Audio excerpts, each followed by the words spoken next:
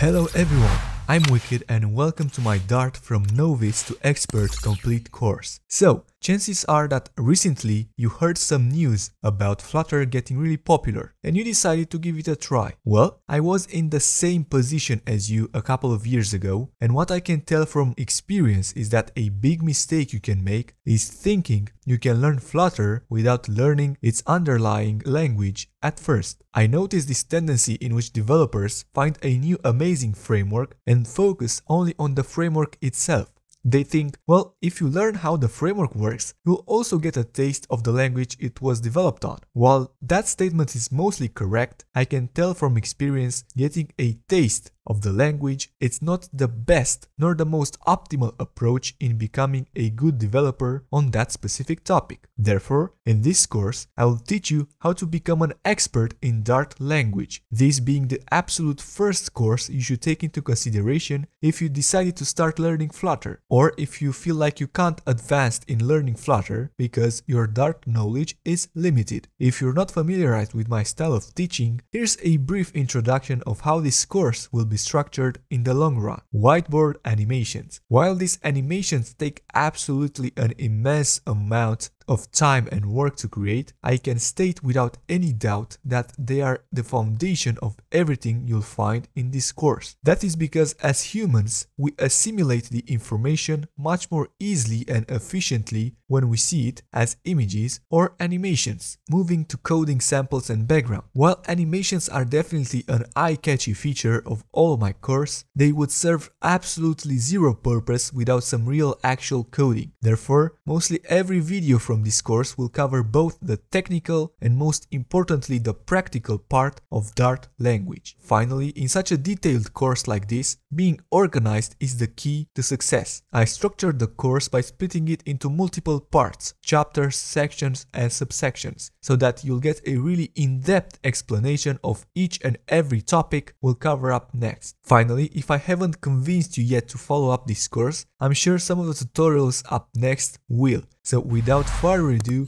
I'm really looking forward to seeing each and every one of you in the next video, in which I'll make you a thorough introduction to Dart language. Until then, take care. Wicked is out. Bye bye.